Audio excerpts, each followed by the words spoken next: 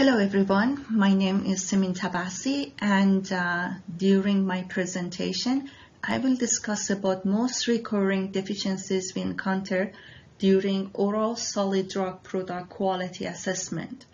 Due to time limit, in order to better focus on the objectives of this presentation, I will assume majority of attendees are familiar with the basics of ANDA submission.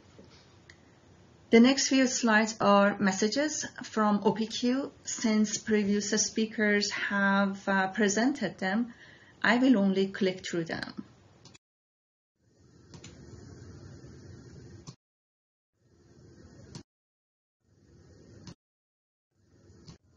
This presentation is intended to provide you with some of those most common deficiencies that impacts review cycles and drug approval.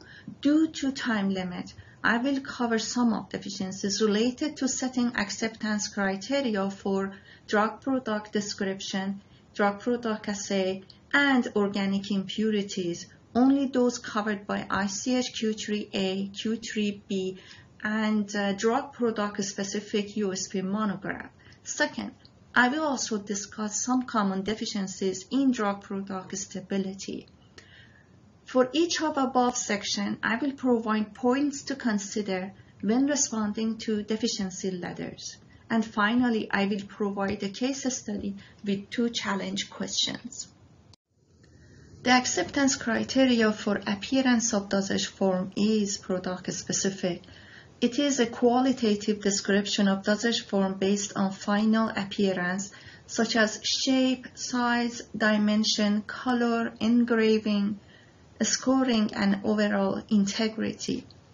The most common failure is excluding acceptance criteria for product integrity or defect in release and regulatory specification. In such case, below OPQ general deficiency language is cited. Some applicants may respond that tablet or capsule defects are being tested during manufacturing process, so it is not necessary to include it in product specification. Applicants should consider that in-process evaluations of defect in tablet or capsule do not address the changes that may happen due to warehousing, packaging, as well as instability during shelf life. In this section, acceptance criteria for assay of all drug product is commonly 90 to 110% of label claim. However, in case of narrow therapeutic drug product, the assay limit is 95 to 105% of label claim. Based on ICHQ-6A, the following deficiency may be cited. Applicants should consider that based on ICHQ-6A, as a control, the agency may recommend a tighter limit for release specification to ensure quality during drug product shelf life. In this section, the product specification may include the following list of impurities: specified identified, unspecified unidentified degradation products, any unspecified degradation products, and also total degradation products.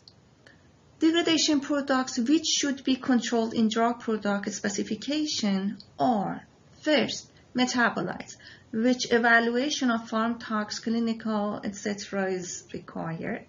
Second, impurities from degradation of drug substance, as well as those impurities formed during manufacturing and storage of drug product. Additionally, impurities formed due to interaction between drug substance and other components of drug products, such as excipients, container closure, etc., must be controlled. The basis for setting limit is: first, drug product USB monograph recommendation, if exists, which is only applicable to specified identified degradation products. Second, ICH Q3B recommendations, in which a specified identified degradation product should not exceed qualification threshold. The specified unidentified degradation product should not exceed identification threshold. Any unspecified degradation products, regardless of being identified, or unidentified should not exceed identification threshold. One of the most common deficiencies is including those process impurities of drug substance which are non-degradation product in drug product specification at ICH-Q3B qualification threshold. Controlling these impurities of drug substance in drug product specification is not necessary, since these impurities will not increase during shelf life of drug product. If any applicant wishes to include them in drug product specification, it should remain within ICH-Q3A limit.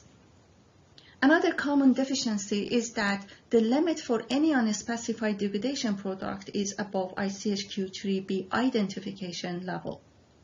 Next is failure to identify and control all known degradation products which may potentially form in the drug product. Below is an example of deficiency language which is cited when such information is missing. Applicants are recommended to access publicly available information on approved drug products, scientific reports, literature, etc., to ensure that relevant degradation products are controlled and methods are adequately validated. Specified degradation products with a limit above qualification threshold is considered acceptable if supported by the following justifications. First, USB monograph recommends a limit above qualification threshold, or supporting data from non-clinical studies, publicly available information, or comparison to the RLD using the same method of analysis. Common deficiencies are, first, failure is justified proposed limit of higher than qualification threshold for degradation product based on the above criteria. I would like to mention that QSAR is a useful tool for prediction of toxicity of an individual degradation product, but generally is not conclusive for qualification purposes. Next is failure to justify the degradation product is a human metabolite.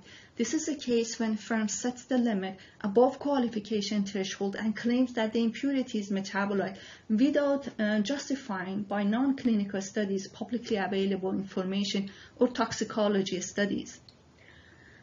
Failure to adequately compare the impurity in endo product to that of RLD is another one which is very common. As a prerequisite, applicants are expected first to demonstrate that the degradation product of interest in endo and RLD are in fact the same, using specific methods to identify and characterize the degradation product. Simply comparing retention times of impurities in endo and RLD products instead of identification and characterization is not acceptable. Unless described in product-specific USB monograph, the total degradation products is the sum of acceptance criteria for individual specified, identified or unidentified degradation products.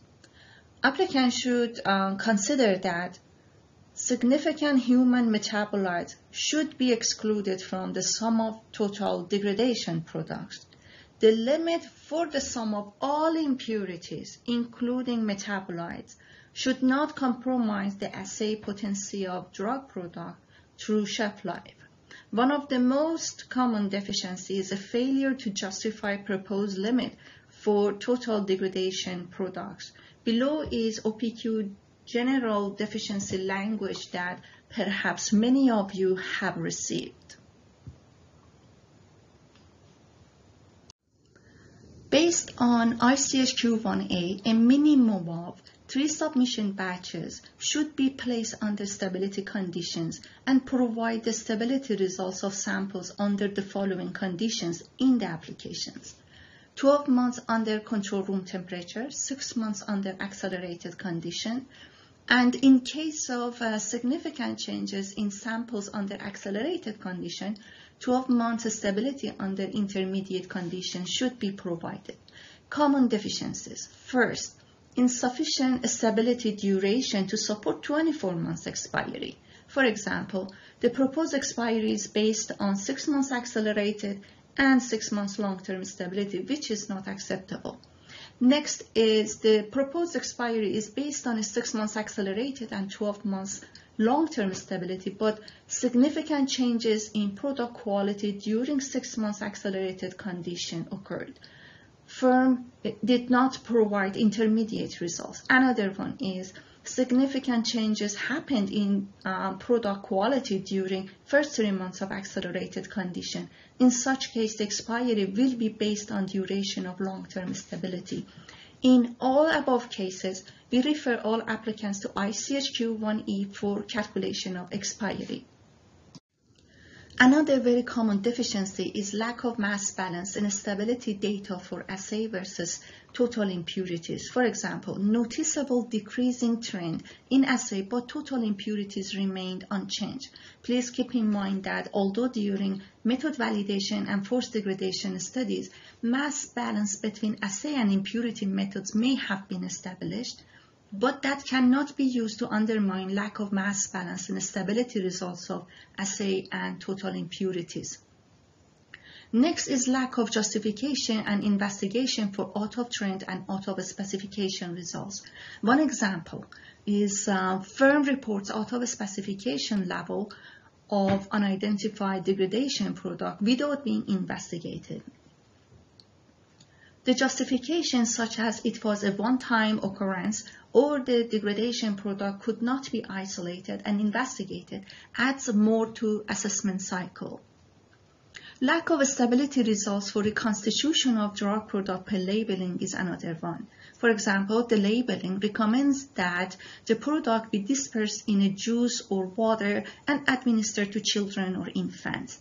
In such case, based on a labeling, orally equivalency studies such as crushing, suspending, viscosity, dose recovery by a spoon and dropper will be requested.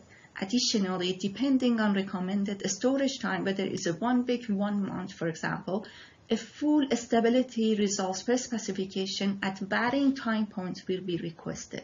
And finally, lack of data to support the stability of solid state at release and during shelf life is another one. The stability of solid state is requested when the drug substance is low soluble, BCS class 1 and or 4. The solid state of drug substance thermodynamically is not the most stable. Manufacturing process may result in a change in a polymer such as wet granulation, dissolving API in solvent.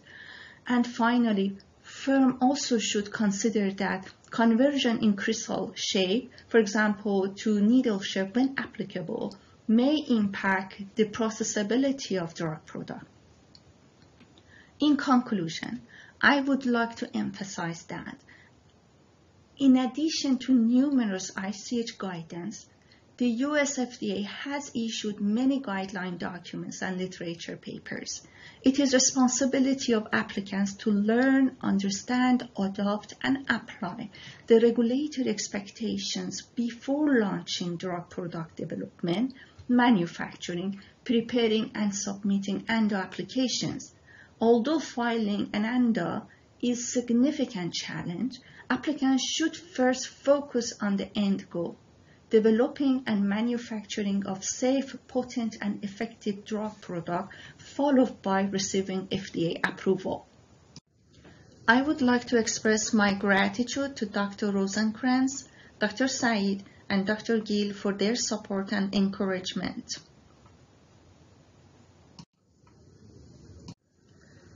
Before I close my talks, I would like to present you 2 questions. This is a case of narrow therapeutic drug product. MDD is 2 mg and the assay is 95 to 105%. The acceptance criteria for impurities are in line with ICHQ-3B recommendations. Impurity Y and impurity Z are both specified identified degradation product, and the limit for each is no more than 1%. Impurity at RRTX is a specified unidentified degradation product with a limit of no more than 0.5%. Any unspecified degradation product is no more than 0.5%.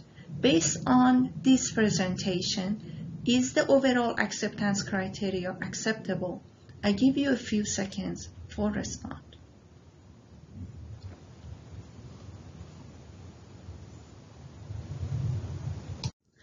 Yes, the overall acceptance criteria for organic impurities are acceptable. However, please keep in mind that the overall impurity profile, I mean sum of all impurities, for this product is about 3% and the assay limit is 95 to 105%. If impurity levels in a releasing batch is at or close to the specification level, there is a high potential for assay failure during shelf life. For the same product, firm proposes a limit of no more than 3.5% for total degradation products. Based on this presentation, the limit for total degradation products should be no more than 3.5%, 3%, 2.5%, or 2%. I'll give you a few seconds to respond.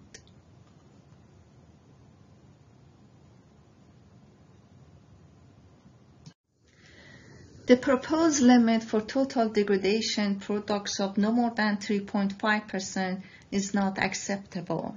It should be no more than 2.5%. Total degradation products, as described in MAP 50172, is sum of individual specified, identified, and unidentified degradation products. With that, I would like to thank you all for attending this presentation. And thank you, Simin. Oh, we're getting our audio reconnected here. Thank you, Simin. This is Jeff. We're just going to go ahead and switch the layouts here a little bit to get ready for our next presenter. And the Pei-I, if you're all set, I'm going to go ahead and unmute you. You should be able to hit that. Right there. Go ahead and accept. And you should be able to take control now, Pei-I, and I will turn it over to you. Hi everyone. The title of my presentation today is Common CMC Issues for Manufacturing Process and Facility Assessment.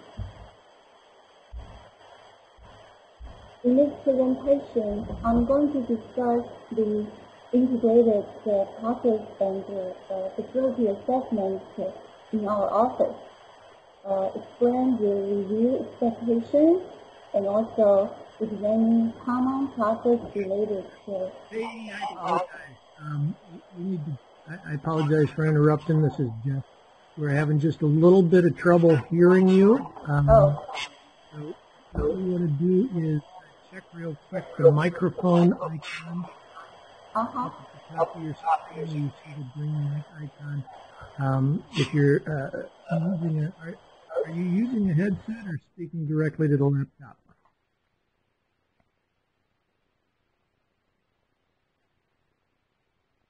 Oh, and now, you're muted. Okay, let me unmute you. Yes. So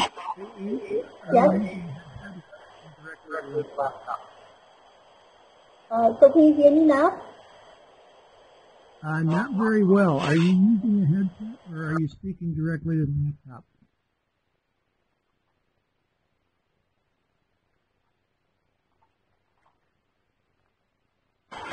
And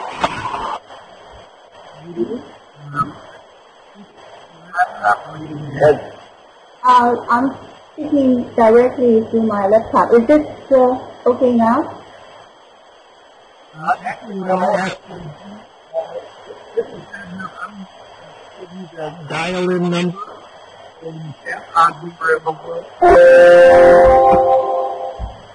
Okay, so I'm going to use the dial-in number.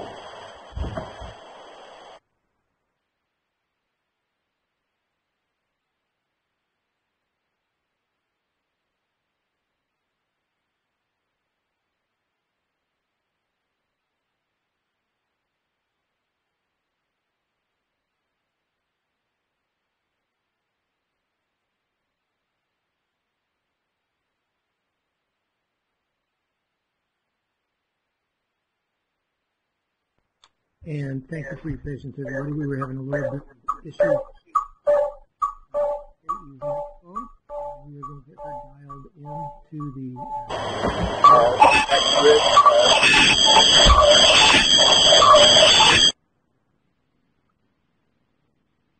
Hello? Can you hear me now? Yes, we can. Can you should be able to listen and speak on your phone alone? So we'll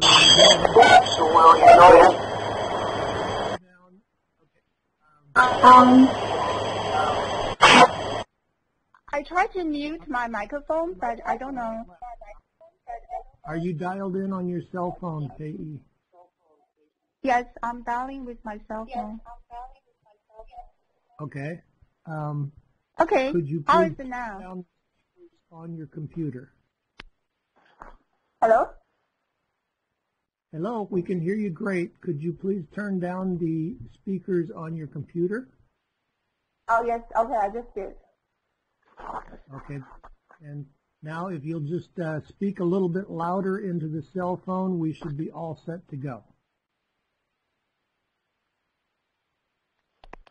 Okay, so in this presentation, discuss the integrated process and facility assessment in our office, explain the review expectations, and also examine common process-related deficiencies.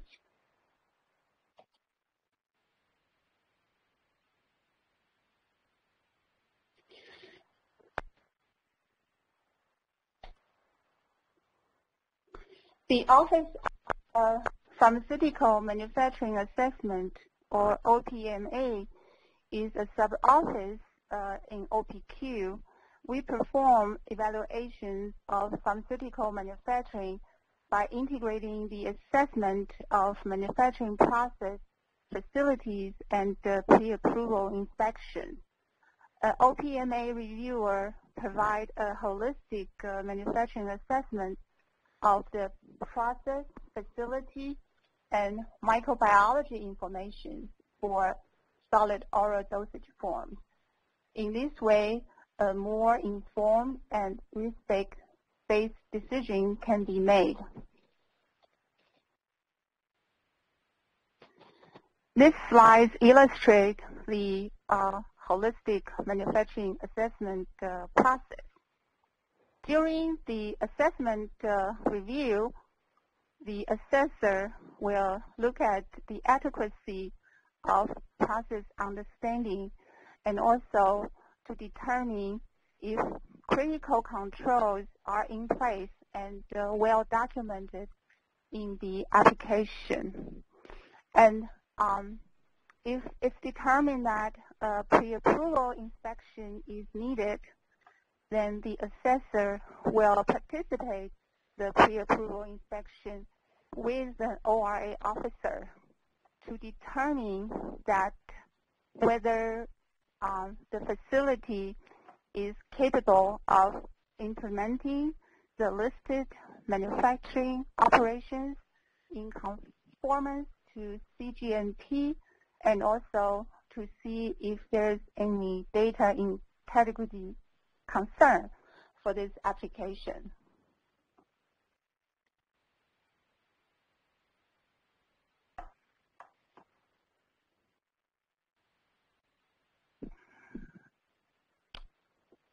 The purpose of manufacturing assessment to evaluate the adequacy of final commercial scale manufacturing and process. We're using a risk-based concept to provide the assessment. A robust manufacturing process with a well-defined control strategy should be developed so that the drug product produced will have the consistent quality.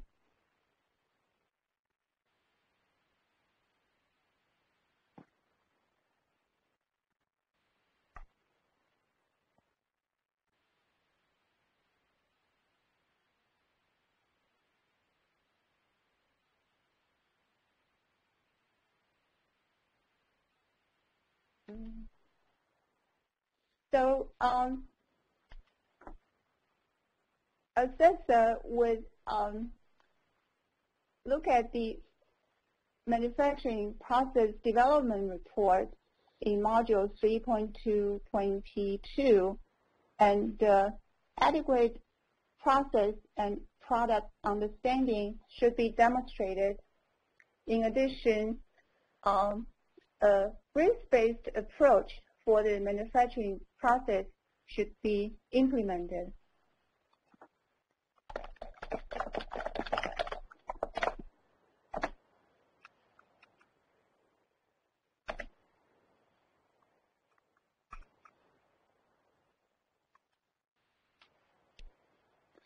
The assessor also look at the executed batch record, and this is required by 21 CFR Part 314, and the batch record, executed batch record should be included in 3.2.R. In addition, the executed batch records establish the baseline for the manufacturing process and control for the commercial batches.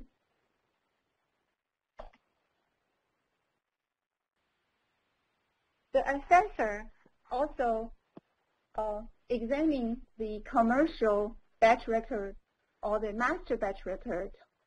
In the master batch record, a batch formula, the manufacturing process should be clearly defined, and also equipment, process parameter ranges, and also in-process control should be documented in the master batch record.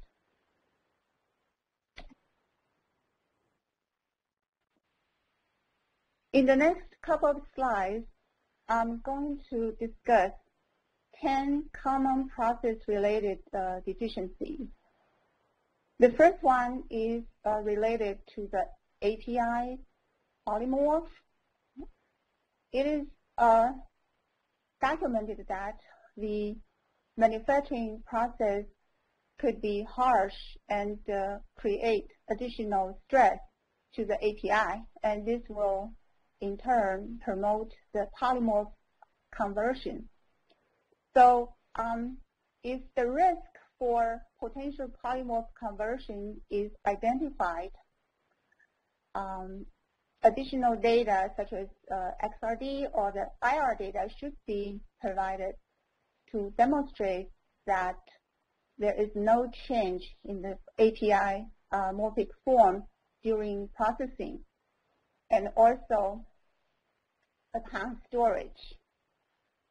In addition, the suitability of the analytical method should also be demonstrated. If there's any polymorph change identified, the effect of these potential changes on the in vivo and in vitro performance of the drug product should be discussed.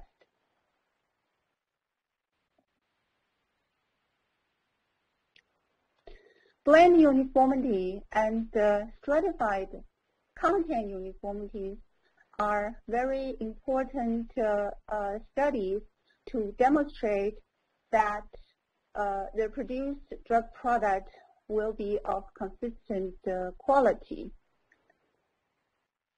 For your BU study, process development data should be provided to justify the BU sampling plan and the acceptance criteria. In addition, if you are going to propose a larger BU sampling size to meet the BU acceptance criteria, additional justification should be made. And also, for a high-risk product, stratified BU sampling plan and acceptance criteria may also be needed for the commercial batch manufacturing.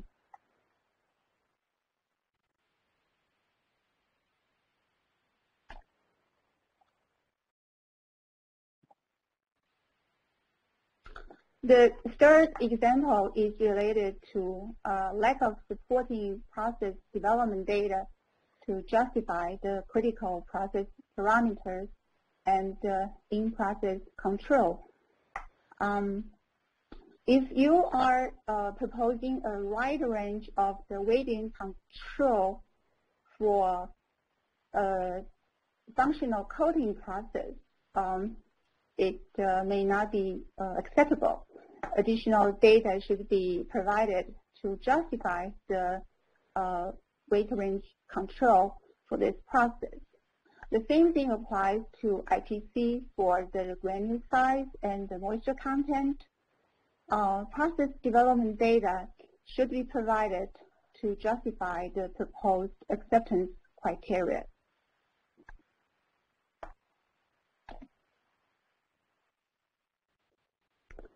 Many times the proposed commercial batch size is different from the executed batch size.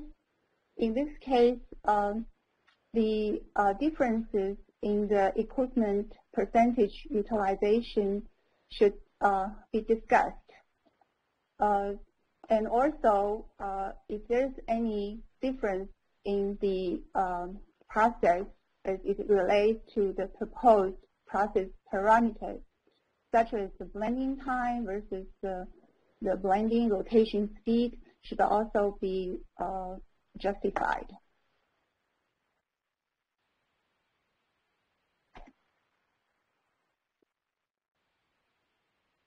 And also, for the master batch record, clear instructions to the operator should be provided in the master batch record. Oftentimes, we see a subjective manufacturing process description. For example, for high shear granulation process, the statement would say, if necessary, add additional amount of granulation fluid. This does not provide a clear instruction to the operator. So, in consideration for the IR response, you should provide process development data to justify the amount of granulation fluid, rate of binder addition, and wet masking time for this critical high shear granulation process. We also recommend you to establish acceptable granulation endpoints such as the impeller torque and the power consumption, so that the granulation endpoint can be clearly defined.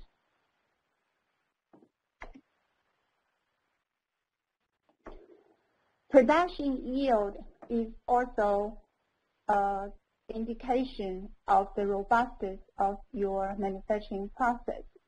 If no low yield is noted, the root cause of the low yield should be properly investigated or justified.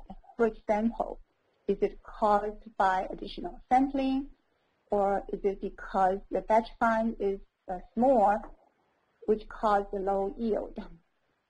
If process issues are identified, then the mitigation strategies to ensure a robust manufacturing process should be provided in the application.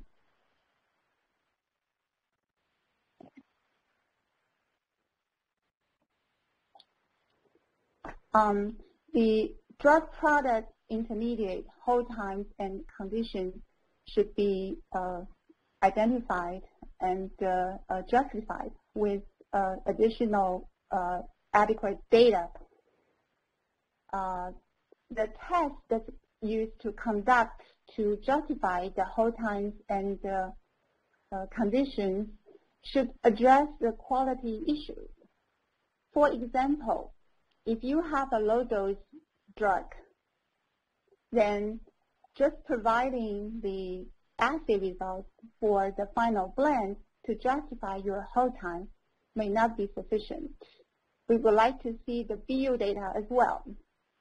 And in addition, if you're proposing a hold time for the granulation fluid, then microbial limits may need to be provided.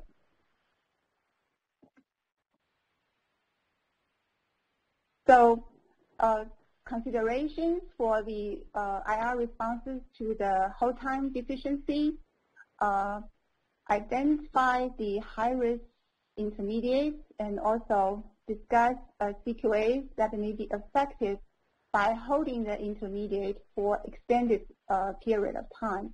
And also CQA data should be provided to support the proposed hold time.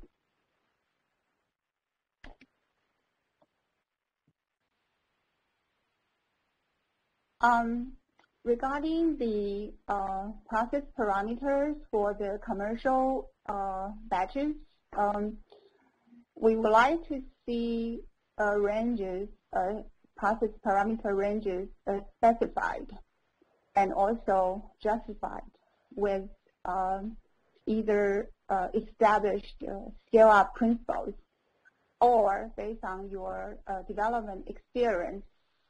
As I said earlier, we're looking for commercial readiness. So providing those data is a way to demonstrate that you are understanding, the critical process parameters and what's required to manufacture your product.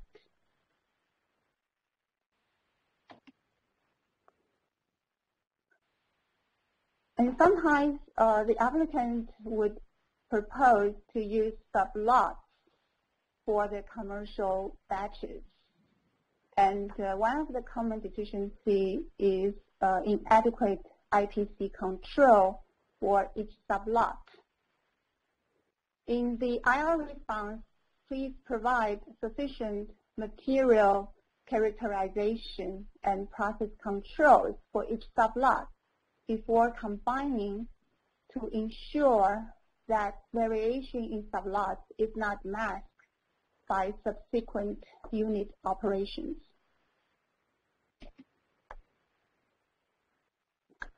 And the last example is about equipment compatibility. If you have a liquid or semi-solid formulation and the product contains co-solvents or surfactants, then leachable or extractable study for the polymeric manufacturing components such as tubings or filters should be considered and provided. You can consider to use USP 1663 and also USP 1664 principles and general approaches to demonstrate that all formulation contacting polymeric components are not reactive, additive, or adsorptive to alter the safety and quality of the drug product.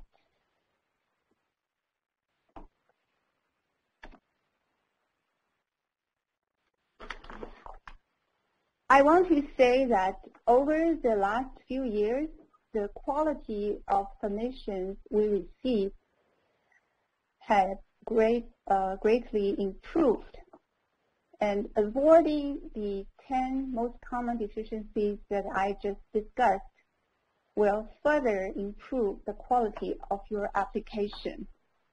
The agency used a risk analysis to make process and control decisions.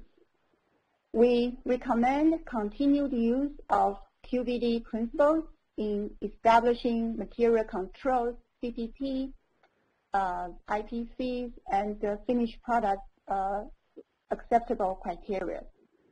The applicant should prepare their application with adequate data and discussion to demonstrate that there is a good process and product understanding.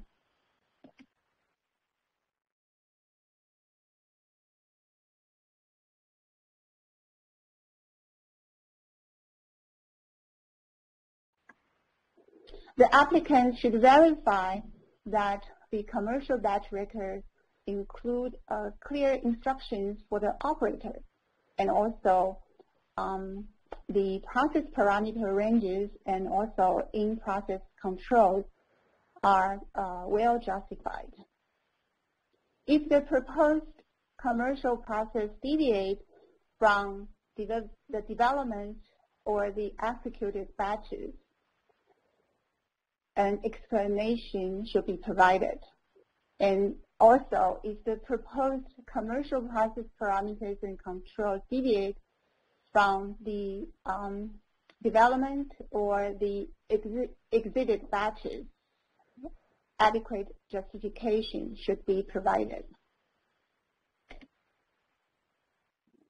I would like to thank my OPMA colleagues, Mahesh, Rocky, and Rapti, for their help in preparing this presentation. Now let's go to a challenging question. The first one is, which office in CDER performs evaluations of pharmaceutical manufacturing by integrating the assessment of the manufacturing process, facilities, and pre-approval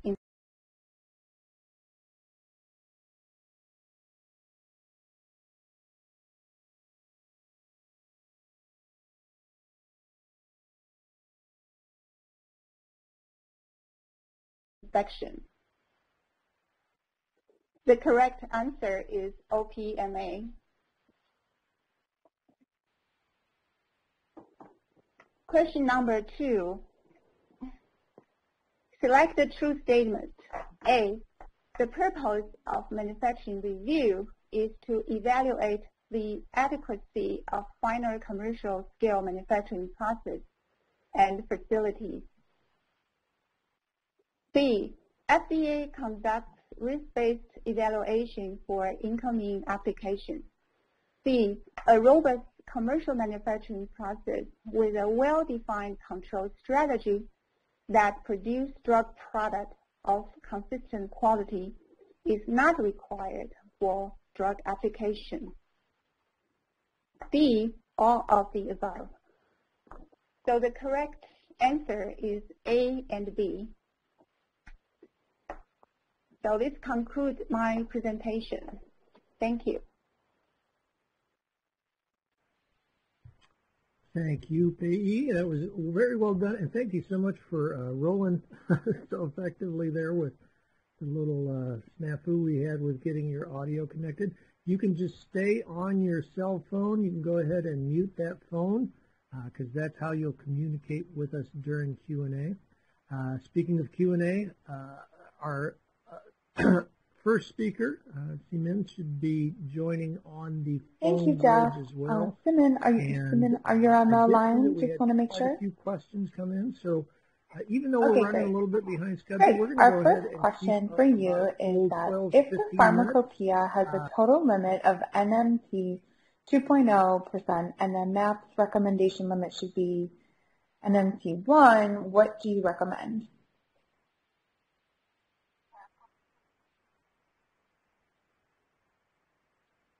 Yes.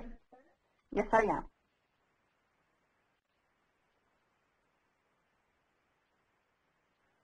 Okay, thank you. Our next question is about if a reference listed drug is showing an increase in impurity, can that be used or taken as a reference to justify an ANDA application? USP limit. If it's higher than ICH 23B limit, then we go first with the USP limit.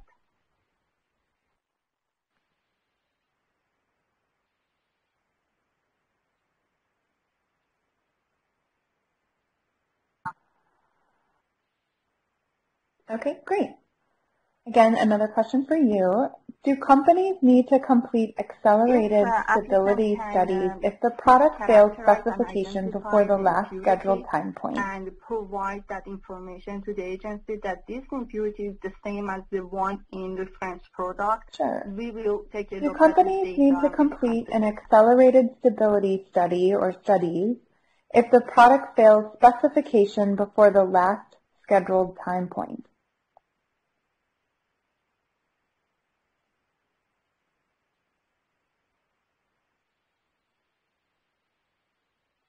I'm sorry, repeat it again.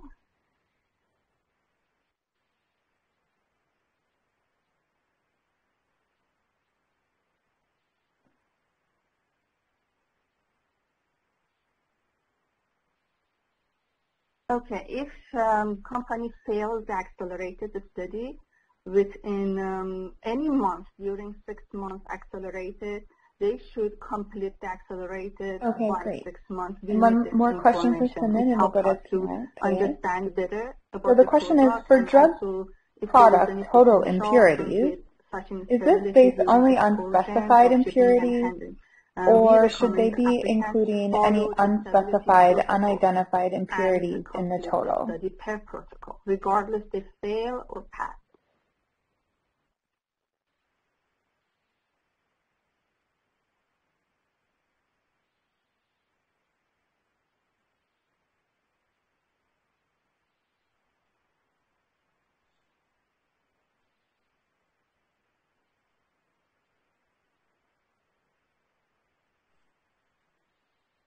It is only based on specified impurities, whether it's identified or unidentified.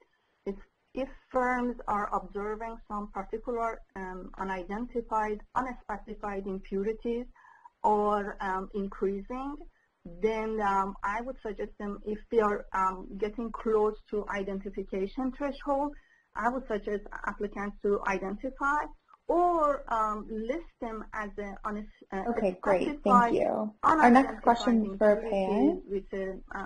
So are there any guidances describing the maximum processing time for the manufacturer of submission and of batches? And this way they can control these particular impurities during the stability of the product too. And that can be added to the total impurities.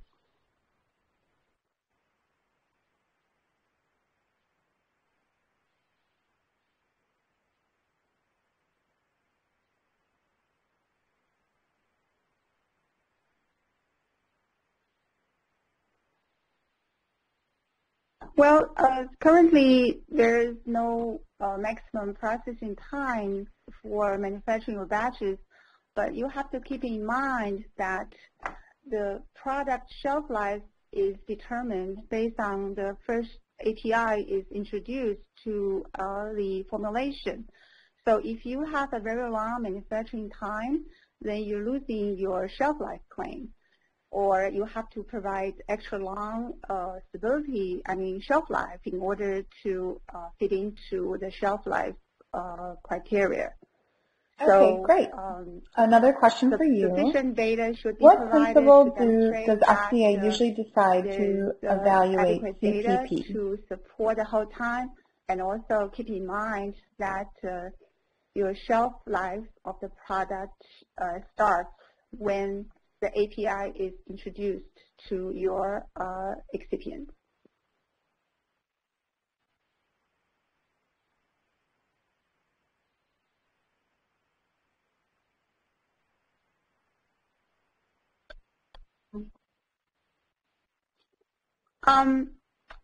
Well, I think we use a risk-based approach and determine that whether, variation in those process parameters would have significant impact on the product quality.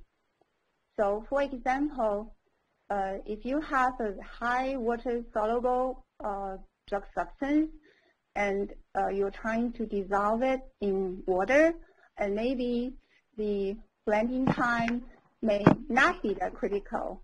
However, if you have a low solubility compound, and we have another question about risk for you.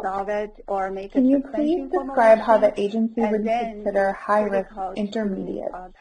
For example, you listed them on slide 15 and 16. That the product quality can be met. So it really depends on risk.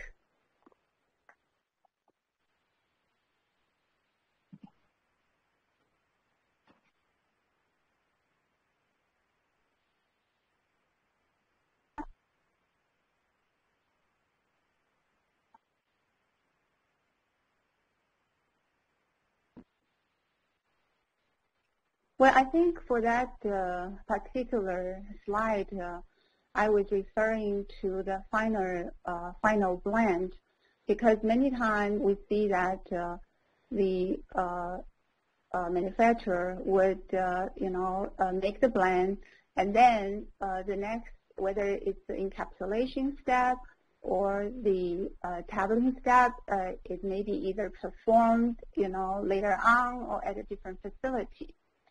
So in that case, it will be considered high-risk intermediate. And also, it depends on the drug loading. So typically, we are concerned with the stability of your intermediate. However, if you have a low dose product, and then the another drug question loading for will be you. very low. So You mentioned that case, microbial limits should be provided for binder impurity solutions in some cases. If the dosage form is solid oral dosage form, is the solid oral dosage form where the microbial risk is low and release testing had adequate microbial specification, is it still necessary to control for a microbial limit for a binder solution?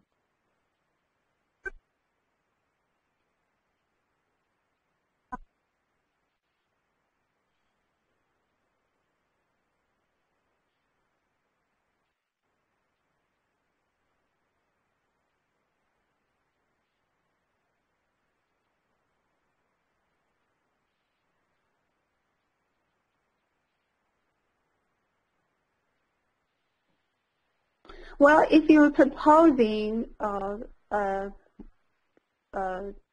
extended hold time for the binder solution, and many times the solution may contain sugars or some carbohydrates, which is Great. Thank you so much. Right, we're going to go back over to Simin for a question. So in that case, please explain your case study on slide 14. If the applicant has 12 months of long-term stability without significant change on accelerated, are they able to request 24 months shelf life?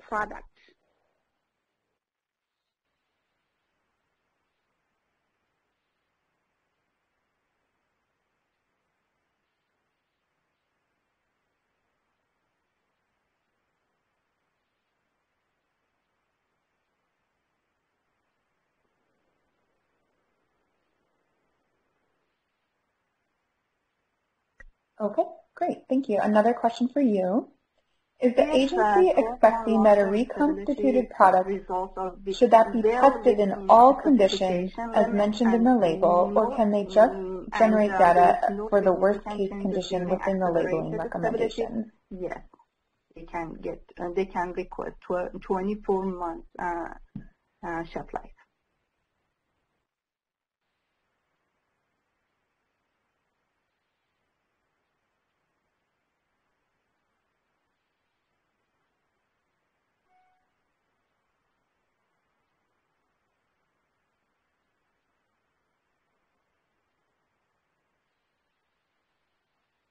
I would, depends on the labeling. If labeling says that the product is stable in refrigerator. All right, great, thank you. We have another question, and hopefully I'll read it correctly. I would recommend is it mandatory for, it's a little confusing for me, but is it mandatory for ANDA batches packaged for bulk product into the final marketing container that can it be performed within 30 days? Then perform at varying time points. Oh, yeah, yeah. Correct, thank you.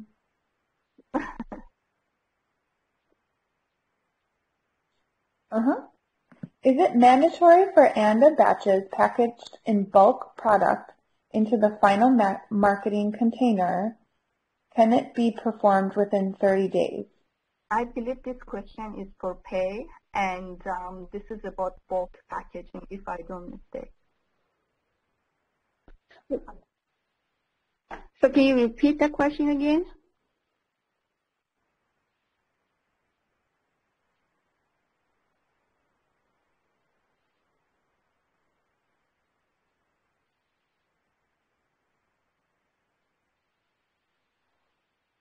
Well, I guess each company has their own SOP, and as I mentioned earlier, if there is a risk, if you don't package that immediately, and if it's going to have potential risk for the product, and we have one last question for justification and specify the BU sampling plan as per ASRM. Is that acceptable? No such risk is identified, and then you can just incorporate into your manufacturing process. Is the BU sampling plan really per the ASRM, is that an acceptable one?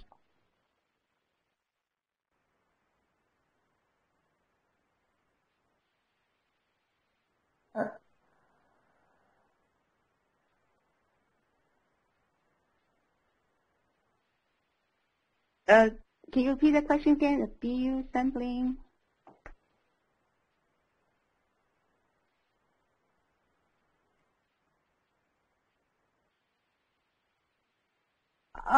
Usually for BU sampling plan, we like to see that the sample size and also the locations are justified, and usually the sample size should not be greater than 3 times the unit dose of your finished product.